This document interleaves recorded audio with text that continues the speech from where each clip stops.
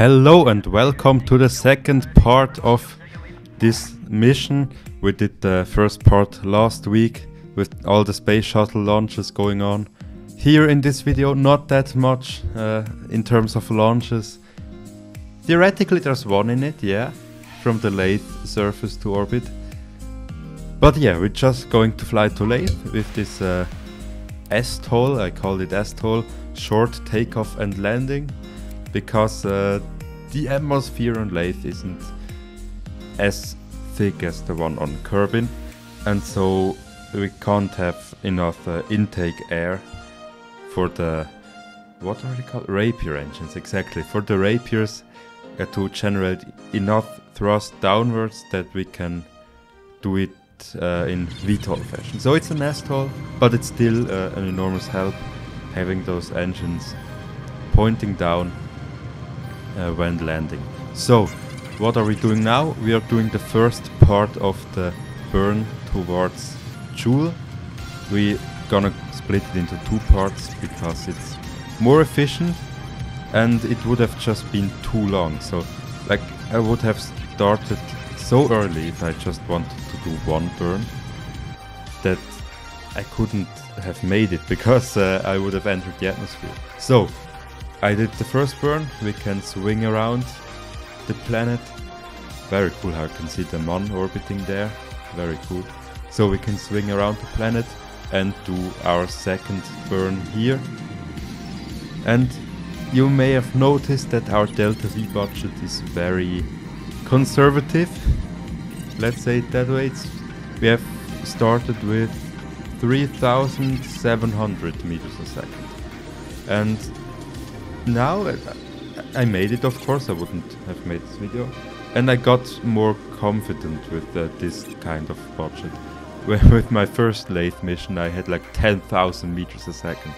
When I came home I just thrown away like 5,000 of those 10,000. So yeah, with enough gravity assists it will be okay.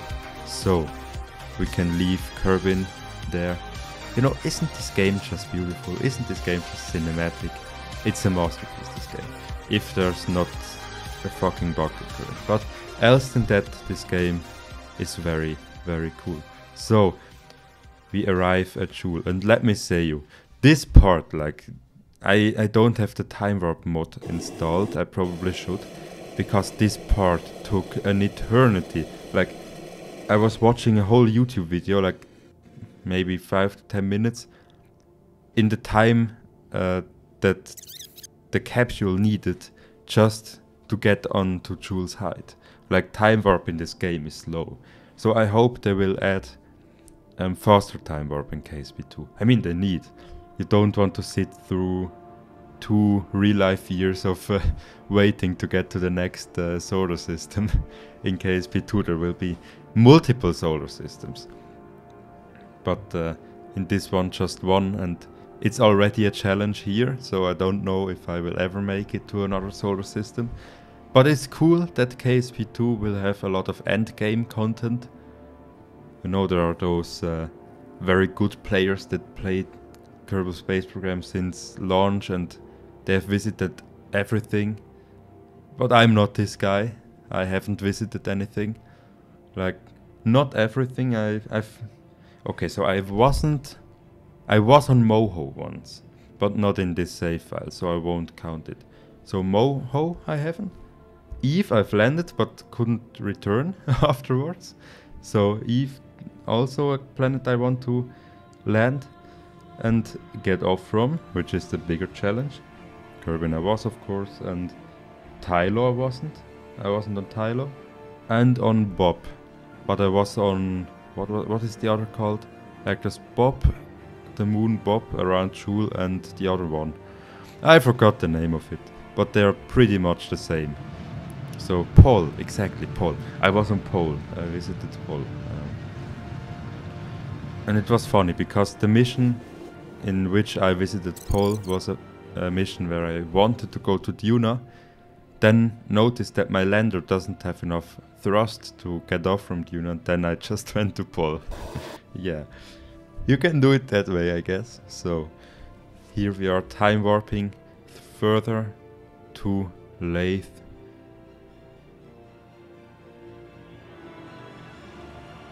And here it is in its full glory. Laythe is before us. So now we are doing our deceleration burn, which takes 500 meters a second. I can't read it, it's very small, the preview window in Premiere Pro. So we are decelerating now, and after that can land. But you see, we are in a very eccentric orbit. If I'm going to the map screen again, which is about now, I guess. No, yeah, you can see we are in a very, very eccentric orbit, because like if I go into a completely circular orbit with the plane attached, we wouldn't have enough fuel. So I just fast forwarded until our orbit was in a point at which if we just lowered the orbit, we would be able to land on an island on the side, like doing, you know, I just wanted to have a place where Joule is visible because it's very cool. Oops, bumped into the transfer stage. So now comes the real deal. The landing begins here. So we can decelerate with the plane, which is detached now. It has 2 kerbals aboard and a little crew compartment behind. So we can making a quick save. Always important making a quick save. Even like do named quick save, because if not it can end badly. So now lowering our orbit to a crash course. Then I thought like, oops, this is a bit too much. We're still pretty fast. So doing it higher again, and then we can get ready to land. And let me tell you, Laythe is one of my favorite destinations ever in this game. It's just cool. It's like Earth, but with Joule visible, which is like, it has an alien feeling to it, but a cool alien feeling. So now plasma is building up, the tension is rising. Will we get through re-entry? I hope we do. So let the re-entry begin. Re-entry? We haven't even been here. Entry. Let atmospheric entry begin. And like, do I have to say more? Look at this shot. Isn't it cool? Like Joule being there, Laythe underneath us. This is just beautiful, honestly. This is nice. And you see Tyler racing in the background. It's cool. Like, I love the Joule system. Just with all those moons. It's like a mini solar system. Just without the sun. But it has Joule. Only thing missing is Joule having rings, which would have been cool. So here you can see me, I had to do a little cut because I needed multiple attempts. I just want to say it here to make it transparent. But yeah, I crashed the first 2 times. This is the 3rd approach. But the 3rd approach will be the successful one. So we can deploy those side mounted engines into the end configuration, to the landing configuration, and start throttling up. I will do full throttle, and then we can land really slow. You can see on the nav ball how slow we will be going when we land. And it's very helpful, because the first time I went to Laythe, I was having like an F-14-esque lander with like swept-wheel wings. But at the end I had to land with like 100 meters a second, and I needed like 10-15 attempts because it was so fast. At the end I just landed in the water. So here you can see already 50 meters a second. They're already going pretty slow, but we can do slower, almost, and almost 40 meters a second. And touchdown! We have landed on Laythe. Yeah, very cool, isn't it? Bit of a rough landing, but a landing nonetheless. So we can now decelerate to a halt and reposition ourselves, because we were rolling down a mountainside, which isn't that healthy, and we don't want to get stranded on Laythe. It is a bit far away from home. But at the other side, Laythe is like home. It has plants on it and stuff, and atmosphere that is breathable. So there are worse planets to get stranded on than Laythe. Planets? Laythe is a moon. Jesus Christ. I hate it when people switch around moon and planet, and now I'm doing it myself. There you can see Joule. It's just extremely cool. Like seeing this gas planet in the background, always present, always watching upon us. It's just cool. So now we can EVA our Kerbal out. Dramatic pause there. And almost. He has touched the surface of Laythe. I mean, it's not that special anymore, I guess, because for you it is, but for me, I have like, now this is the 4th Laythe mission. Yeah, the 4th. Yeah, so we have landed. And here I noticed that for the next time I should optimize the craft. But first, let's plant a flag. Yeah, flag out. Proud Swiss flag out. So, where was I? Right. For the next time, I could optimize the craft a little bit. That instead of this crew compartment behind the cockpit, it has a cargo bay where a rover can be stored. Because missions with a rover are always cooler than missions without a rover. So, now we can get in. We can await the right time to start. And then we are almost there. So let us begin the start of the ascent.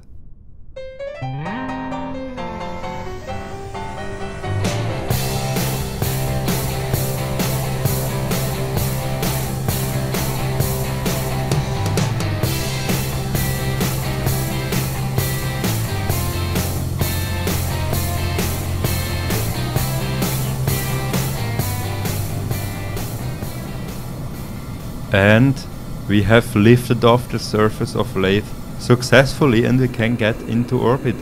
Isn't this song just fitting for it? Rocking all over the world in the instrumental version.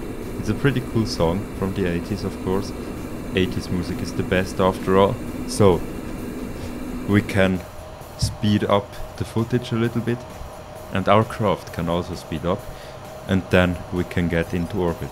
And here a very cool shot I could do with all this plasma, and you can see Laythe underneath and Joule in the background. It's just cool. It's just cool. So we can get into orbit. We are almost there.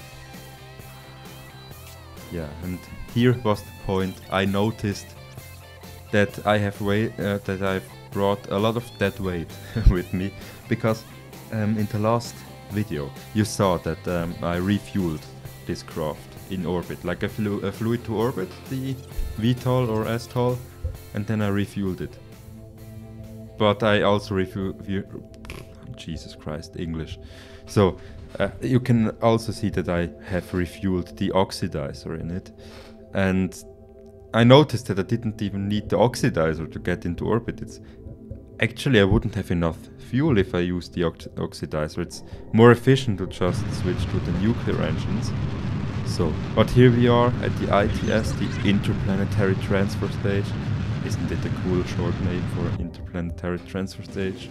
ITS, it is. So, we can slow down relative to the craft, point ourselves to the craft and retrograde again. Nothing special, this docking maneuver, it's just a standard docking maneuver everybody does.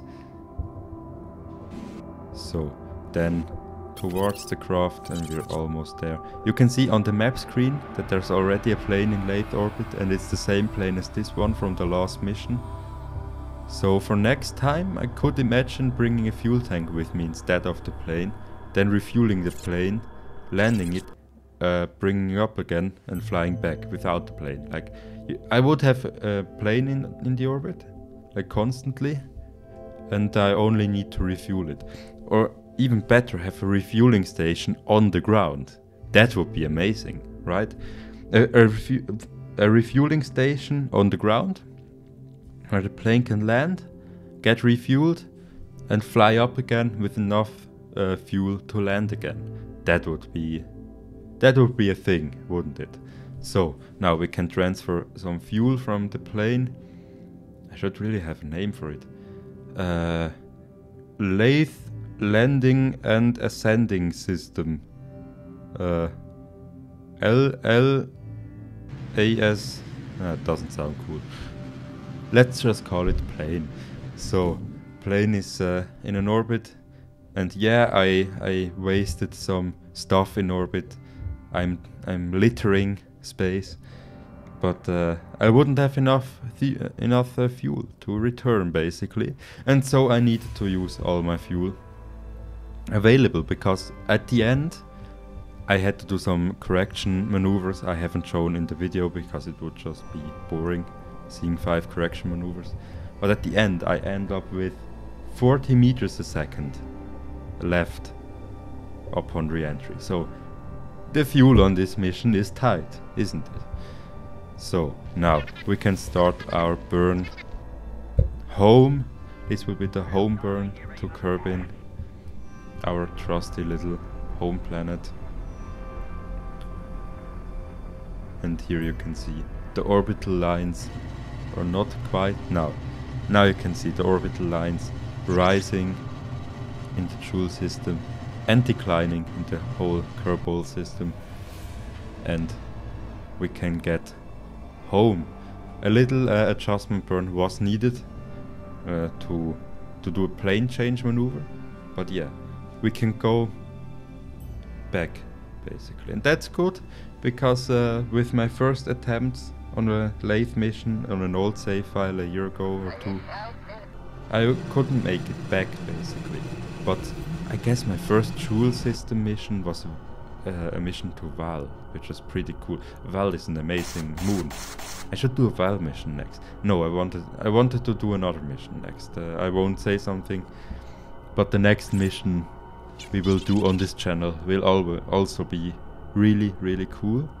It will also involve a plane, but I won't say the destination now. So we can head back, and this also in real life it like took an eternity. I was just sitting there watching another YouTube video, just glancing at the screen sometimes, because this like I need to fast forward faster in KSP2, please. So here we are approaching Kerbin again, and we can use the last bit of fuel to slow down a little bit, like those 40 meters a second. So here we are re-entering. I'm spinning it around this crazily because it helps reduce overheating for some reason, because it doesn't really make sense, does it, in this configuration? But yeah, we made it, entered the atmosphere. All our Kerbals probably dead because of G effects, but it's a game, so they're all alive. Parachutes out, heat shield gone, and then you can enjoy a perfect textbook landing.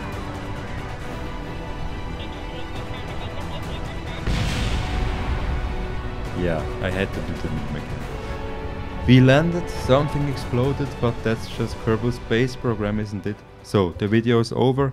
Goodbye, have a nice day.